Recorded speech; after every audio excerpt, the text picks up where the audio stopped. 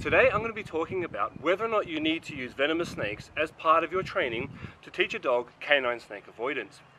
Dogs smell in 3 different ways. Number 1, they can identify an individual. I am Mark, somebody else could be Tom, somebody else could be Jane, so they identify the individual. Dogs also identify the gender, whether you're male or whether you're female. And when a dog smells, the 3rd thing that identifies is the species. This is a human, this is a bat, this is a snake.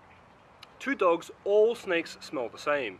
The canine snake avoidance training that I offer generalizes scents across all snakes. And what I mean by that is, we teach the dogs, like Archie here, to avoid the smell of any kind of snake, whether it be a python, red-bellied black snake, king brown, or anything else. The moment a dog smells a snake, it stays away. The moment the dog sees a snake, it stays away. If you want to book in your dog, like Archie here, for canine snake avoidance training, give us a call on 0403 875 409 or click on the links below in the description. Come on Archie, good boy. Come on buddy.